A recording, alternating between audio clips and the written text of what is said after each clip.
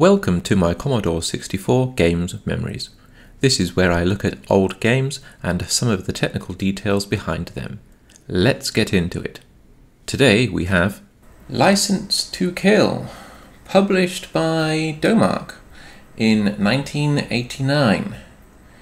Developed by Anthony West and Christopher West, and the musician was David Whittaker. I'm having a quick look at the tape image here with my tape analysis tool just to see how the auto run is going to work, so I can familiarize myself with that first. I also have two G64 disk images. One is License to Kill and the other one is License to Kill, but one is spelt with a C and the other one is spelt with an S. I'm wondering what is the difference between these, so I'm having a look with my updated C1541 utility, and I can see that one is it's got one file which is an auto run file, I guess, but the disk is labeled with NTSC, or rather the identification has got NTSC on it.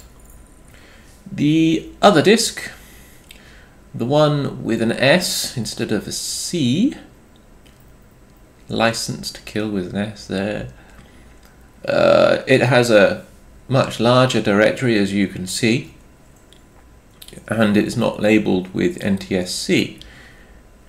The disk label itself is LTK rather than License to Kill as the full title.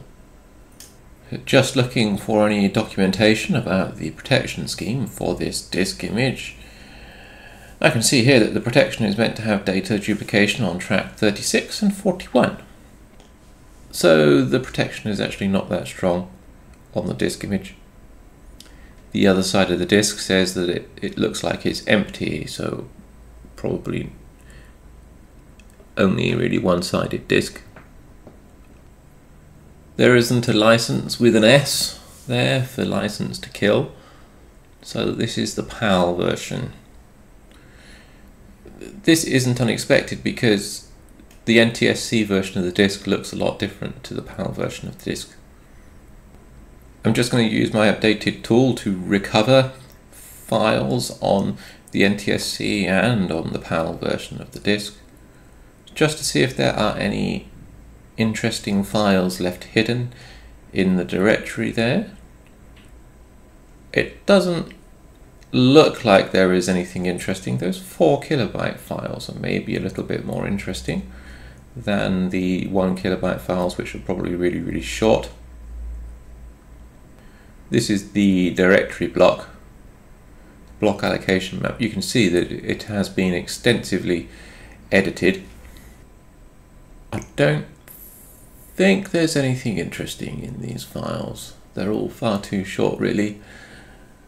So the protection on the NTSC version, or rather the loader, may or may not be part of the protection check, to be honest.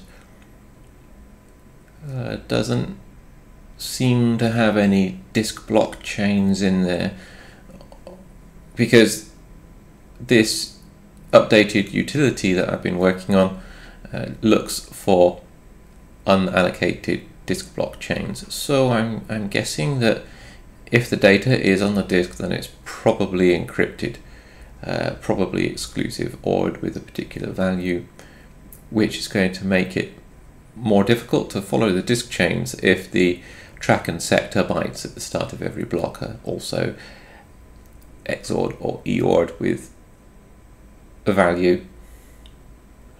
So the PAL version of the disk has a whole bunch of 0 length blocks or files. They're all empty. We've got the directory block there, plus also this 38 kilobyte data blob. Maybe this is lightly encrypted or exclusive or scrambled rather. Maybe the final loader or something loads in this file. Anyway, this is the directory block. It hasn't been edited as extensively as the NTSC version of the disk. Let's do a quick check of the NTSC version of the game first. Let's choose NTSC for the emulator, and run the disk image.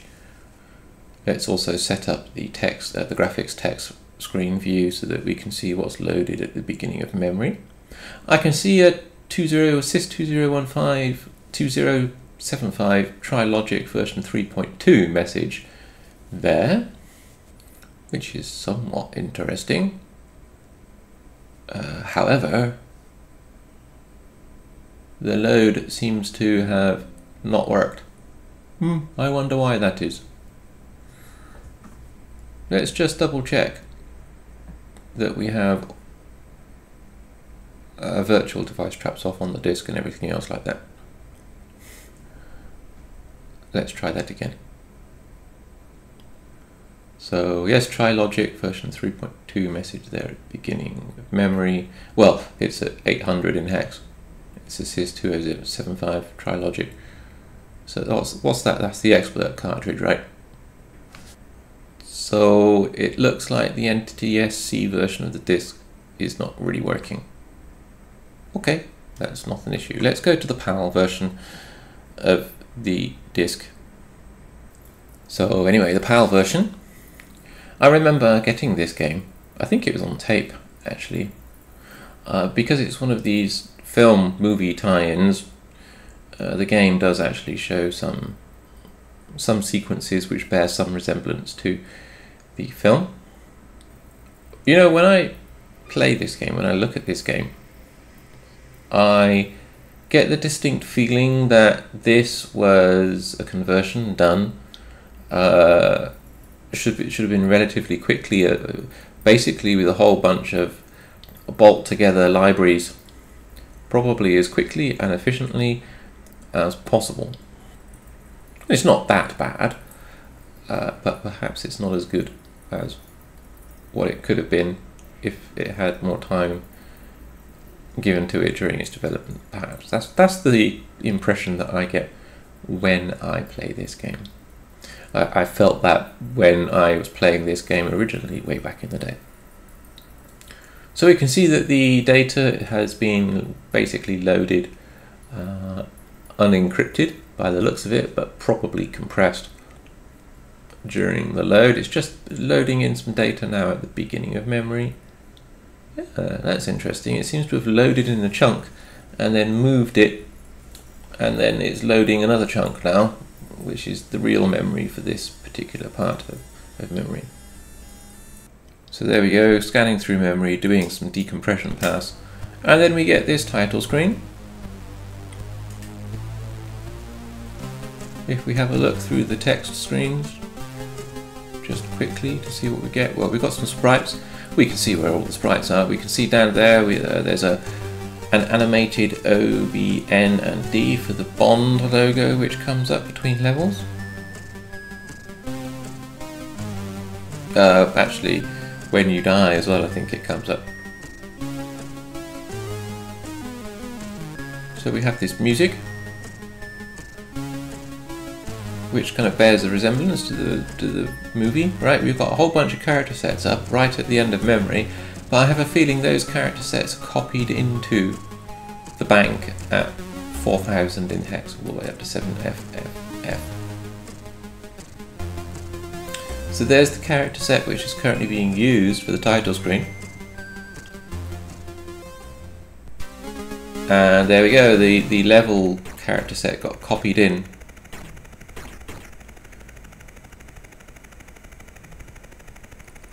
I've paused the game here, but even though the game is paused, the rotor blades on the helicopter still spin around. We can see that it's using a nice double buffered screen, two double buffered text screens, basically. Or character screens, rather. Now, these black lines in the score panel, even though it's vertically scrolling, we have another vertical split game. There are a few actually on the Commodore 64. This game was suggested to me in the YouTube comments to have a look at rather, because it's got yet another vertical split screen scroll.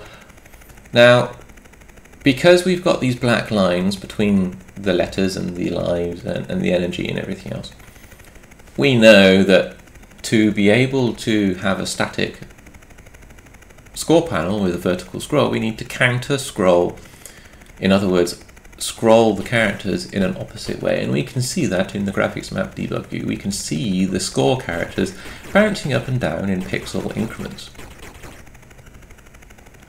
But on the Commodore 64 screen, of course, as the screen scrolls down, the characters scroll up, and the hardware scroll is only 8 pixels in range, so that's why the score panel scrolls up and then jumps down, scrolls up and jumps down, because it is scrolling the score panel graphics in opposition to the direction of the scrolling screen in hardware. And if you want to avoid scrolling too much data, if we have a look at the graphics character set debug view, you can see that the numbers and the characters there and the graphical effect for the energy bars, they're being scrolled up into the character next to it. So the characters are above and below each other, so each line in the score panel is actually 2 characters, one on top of each other, so they're 16 pixels high, but they're constantly being scrolled up, again in opposition to the screen scroll. So that's how the vertical split score panel and screen scroll works. The game, if you have a look, there's a little vertical white line between the game area and the score panel, but it's not wide enough to obscure full sprites. So actually the game is pretty clever in that it doesn't move or tend to move sprites over that split between the score panel and the game display. So I'm just having a little look here at the hello file, and we can see that it's loaded this chunk of memory into, or chunk of file data into memory here. I don't think it's really containing anything that interesting. I just thought it might have been part of the protection check, but it's not. Okay, moving on.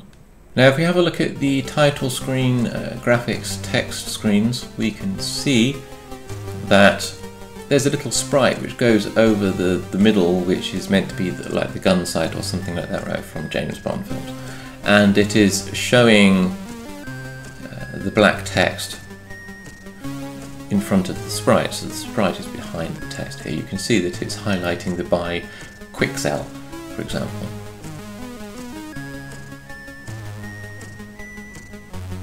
There we go.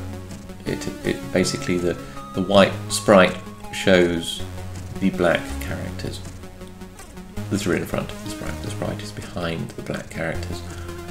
The title screen has that other double buffered screen, but it's not really double buffered, it's just using one bank. It's just got that blank title screen there. It's probably decompressed it somewhere, and then it's superimposing the text on top of the other bank as well, just to get that rendered. So I'm just putting a breakpoint here for most of the lower part of memory, because I want to see, there you go, see it's loaded the first chunk of memory, and then it's running this code, and what this code does is that it looks like it's doing, well, okay. So there's this code in what's default screen memory after it's loaded a low chunk of memory, and it looks like this code is, let's have a little look. Well, let's get rid of that, we don't need that. Right, so it does a JSR to F00, and then it sets up a few registers, and then JSRs to 480. Okay.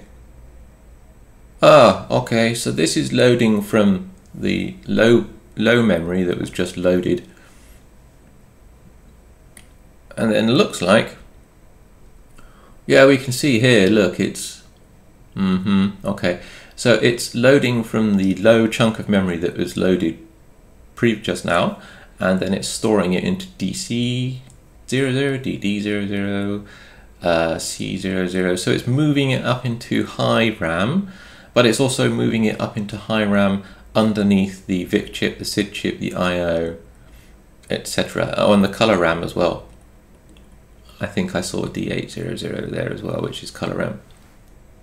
So it's moving this low chunk of memory up into high memory underneath all of the I/O and everything. So it's populating the RAM there, and then it loads a whole bunch of data.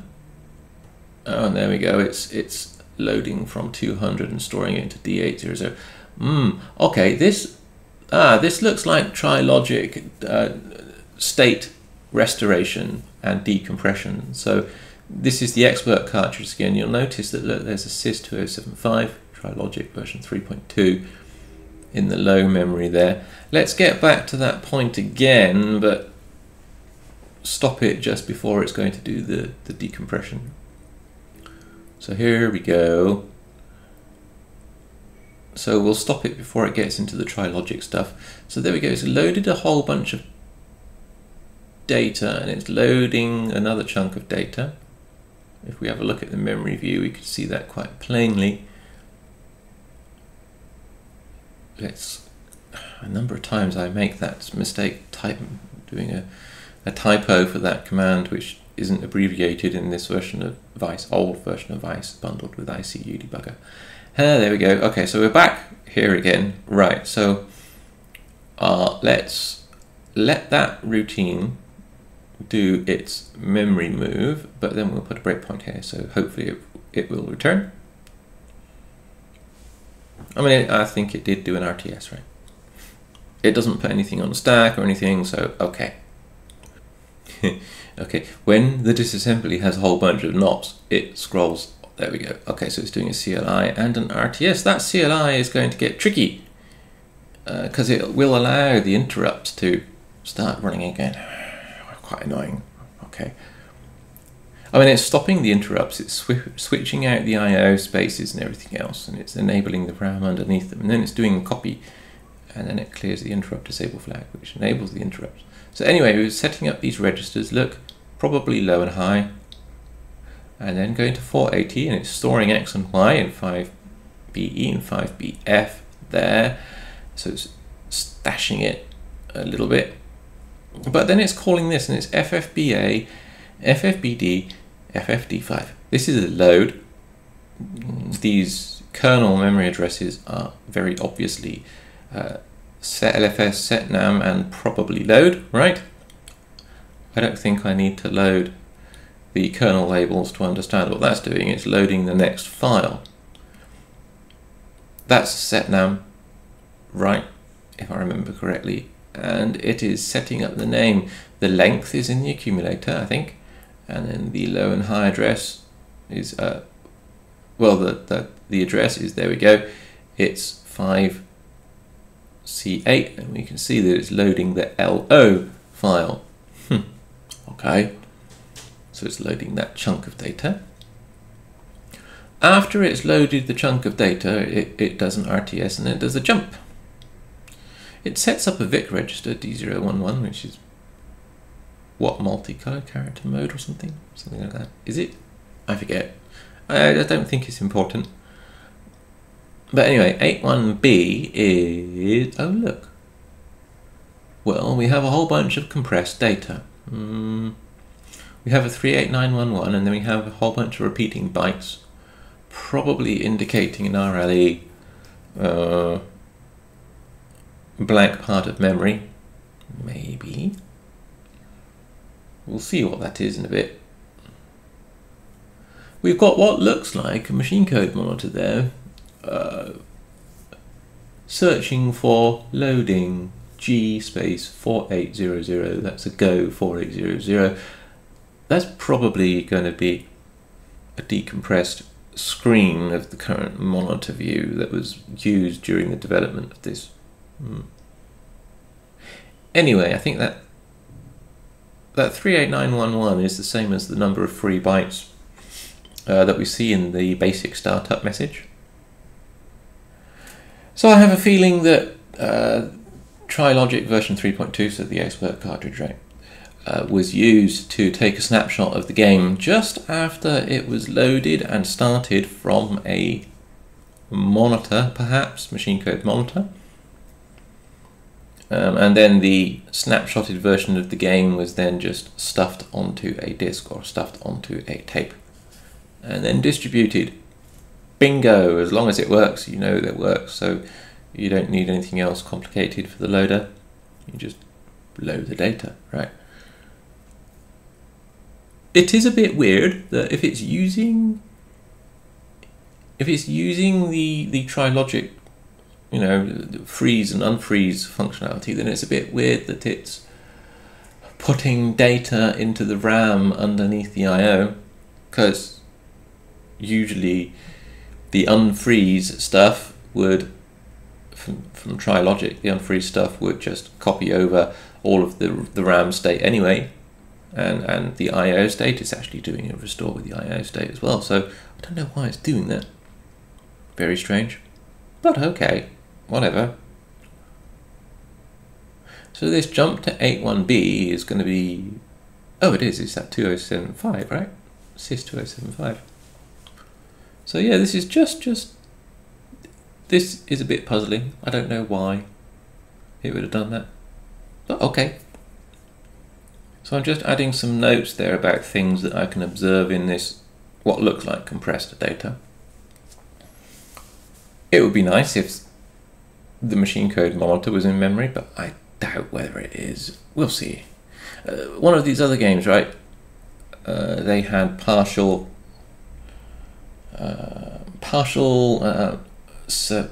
port, user port. There was a user port loader stub sitting there, right? And it was partially, I was able to get it to partially run, but the full loader for the user port data transfer wasn't actually there. Anyway, so zero page looks like it's not really initialized with the end of memory or anything. Now the Trilogic stuff I don't think assumes, I think it bakes in the end address for the compressed memory actually in its output. It doesn't assume what it gets from the kernel load at all, which is great. It's better that the zero page assumptions are not made. To be honest, it makes the decompression more robust. So anyway, let's see if we can trace through this Trilogic decompression. To do this, I need to stop just before it does its jump. Wow, look, it copies all of its data way down to the beginning of zero page there, and then it jumps into it. That's good, isn't it? So I'm just setting a ranged breakpoint now, and remembering that I need to use the full command there. So let's do a step. So this is some code here at 480, which was doing some restoration of color RAM and stuff like that. Some extra code here which just does some memory shuffling and stuff. You can see here it's doing a load from 200 and stuffing it into D800, and it's decompressing the low and high 4-bit values, the nibbles, from 1 byte, because the color RAM is only 4 bits in size, up at D800 and to DBFF. It's also restoring into D00, DD, DC00 and D400, which is the VIC, CIA 1 and 2, and also the SID.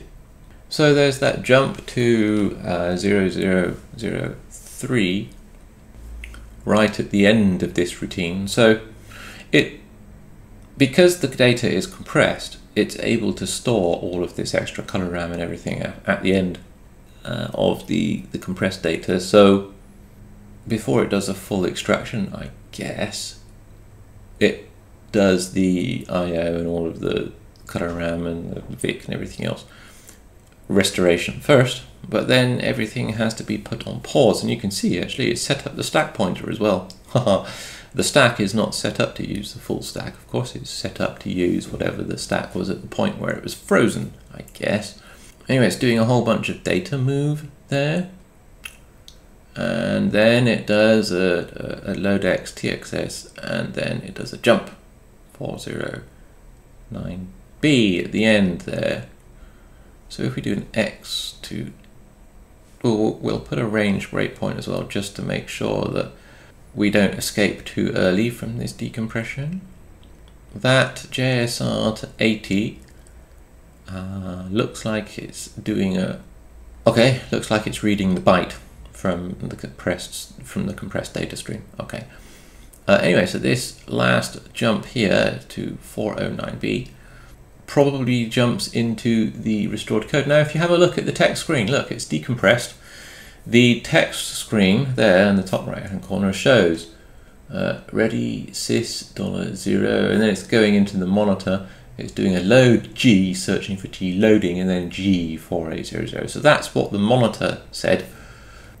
So yeah, the monitor screen is there, but I don't think, because it looks like the game start address is at 4800, right? But we're not jumping into 4800, we're jumping back into 409B.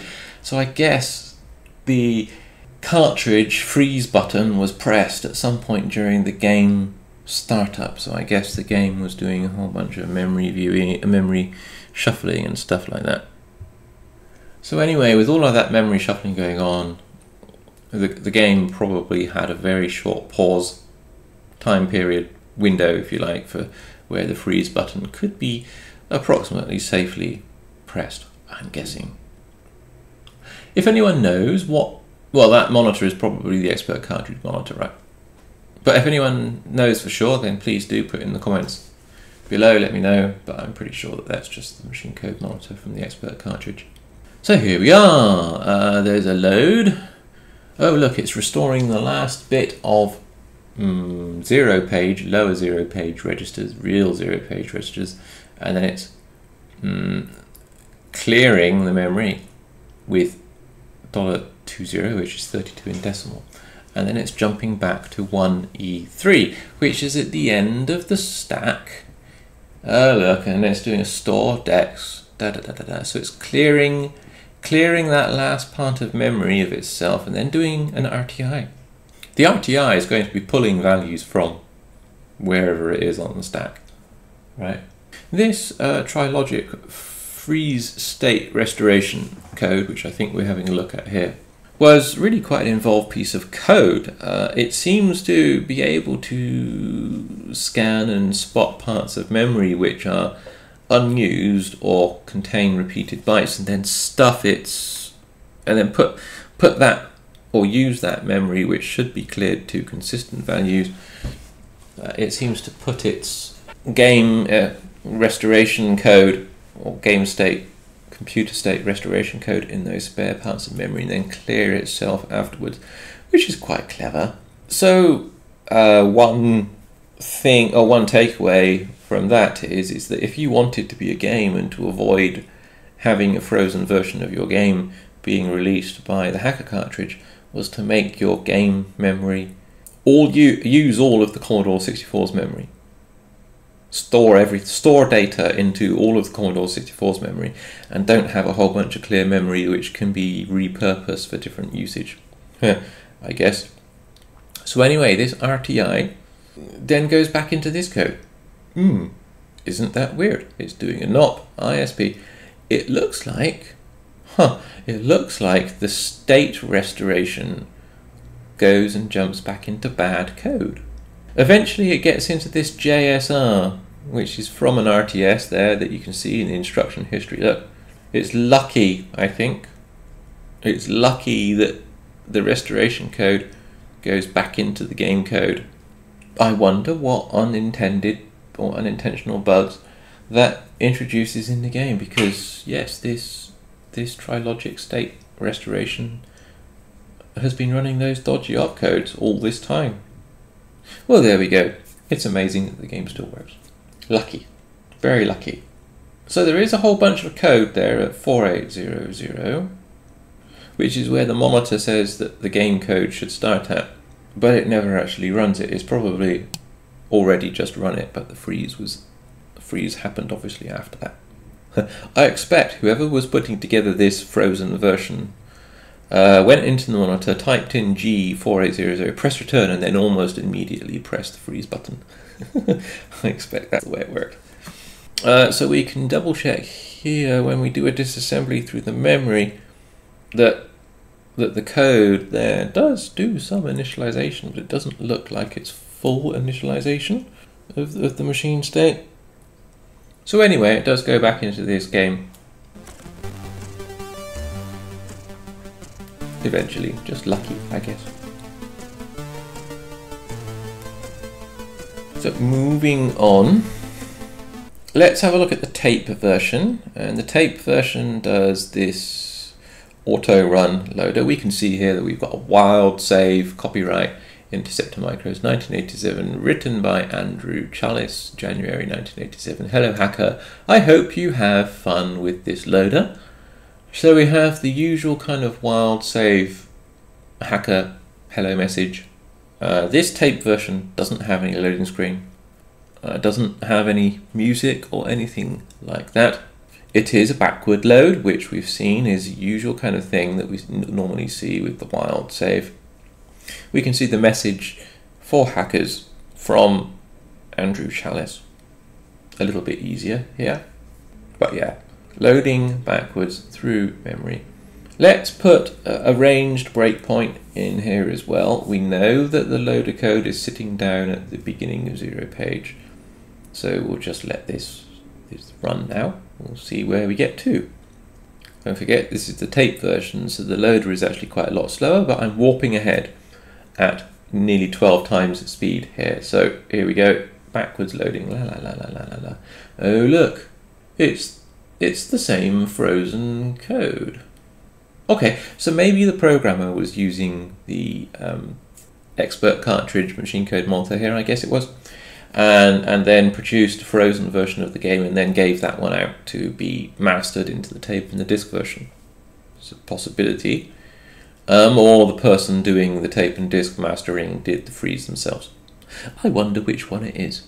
If the person doing the freeze or the original programmer wants to let me know in the comments section below, then please do let me know.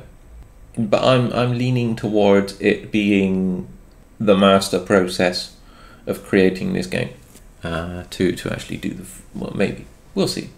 Yeah, just please do let me know in the comments section below if you know. So this looks like it's doing the same RTI. Now, because it's doing the RTI, but this is the tape version, there is an interrupt running, not like the disc version where I think the interrupt timing was different, right? This is doing the, and there we go, it's doing a no-op, ISB, LDA, BMI. So it's running this weird code again, this no-op with an absolute address indexed with X. It's a really funny no-op variant. It's a valid instruction, but it's extremely unusual. And ISB is, you know, it's not a standard instruction. Let's put it like that. It doesn't look like it's due to being a bank, a ROM or CPU issue or RAM issue, because if I change the bank, it doesn't change the code that's being run. So, yeah, the tape and disc versions seem to use the same lucky, don't know how it quite works, Trilogic compressed frozen version. Okay, fine. So let's go into C64 debug GUI just to double check a few bits and pieces with the graphics layout. We can see on the title screen, if we go into the Vic debug view, there we go. We can see where the sprites are active. So we can see that there's a sprite, as we thought, for the circle moving across the screen, revealing the black text in front of the sprite circle there. There we go, definitely a sprite. It's actually got a little sprite which trails along behind it, look, which kind of like fades out to black from white. Well, you can see that there is a bit of multiplexing going on here. And we can see the counter rotating score. And there we go. The animated Bond letters were actually expanded horizontal and vertical high resolution sprites by the looks of it. Again, not really a surprise. I'm trying to find the menu option to enable the joystick in port 1. This game is unusual. It uses the joystick port 1 rather than joystick port 2. There we go. That's fine. Right. So as I move the targeting crosshair up for the raster position, if I move it up and down the screen a bit more, we can see where the multiplexing for the sprites goes in. We can see that the rotor blades for the helicopter, if I can stop down long enough, we can see that the rotor blades for the helicopter are using an expanded high resolution sprite. The shadow for the helicopter is using a vertically expanded sprite. That's the explosion. That's not going to help, is it? Let's go back and actually run it again. There we go. Bing. Right. Yeah, so there we go. Somewhere along here, there we go. We've got the code coming along to multiplex the sprites for this great big helicopter. So the helicopter itself uses 1, 2, 3, 4 sprites. One of them horizontally and vertically expanded, the other one for the shadow vertically expanded, and then we've got 2 sprites bolted on top of each other for the main body of the helicopter. It's quite a lot of sprites, isn't it, for a player character. Interestingly, if you notice, the bullets are not sprites. The bullets are actually updated characters in the character set. So the bullets don't show red boxes around them, right? There's a bullet there in the middle of the road underneath the helicopter. There's no red box around there. So this game is interesting that it uses dynamically updated characters for its bullets, at least in this part of the level anyway. You can see that the bullets there from whatever they are, the houses or whatever, are scrolling with the background. So I like that. I like that it's using dynamically updated characters for the bullets. We can see up at the top and bottom of the screen there that for whatever reason there are some parked sprites, either some sprites which haven't been initialized. And again, we can see those parked sprites on the title screen as well. Quite unusual. I guess the sprite position's just set, but the enable register is always set to be FF or something like that, rather than setting the enable register for only the visible sprites that you want to see on the screen. I like this little animating transition for the Bond message that comes up. It's a nice little touch, but it uses an awful lot of sprite frames, which could have been better spent on the game. But okay, never mind. Again, look at the graphics there for the bullet trails. You can see them quite clearly over the road.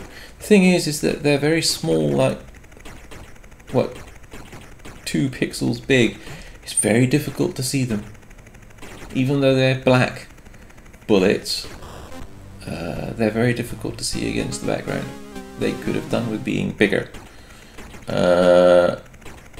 and made to flash, but if they were made to flash, then that would have been a lot more difficult, and probably they'd have to have used sprites.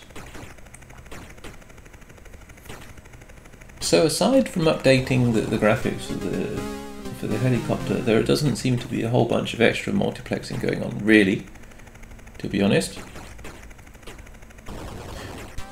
Maybe there is, but just in this part of the game here, it's not really stressing the number of sprites that are needed by the Commodore 64. Anyway, I can't really think of anything else to dive into, technically speaking, for this game. The vertical screen scroll was kind of interesting, and the different versions of the tape and the disc versions, and this interesting multiplexing aspect for the main sprite for the game. So if you like these kind of technical deep dive videos, then please do consider liking or subscribing to this channel. And if you want to, then please do add a comment in the comment section below. It's always nice to hear from people, and also suggest other games that you would like to see on, and to see how their technical aspects work.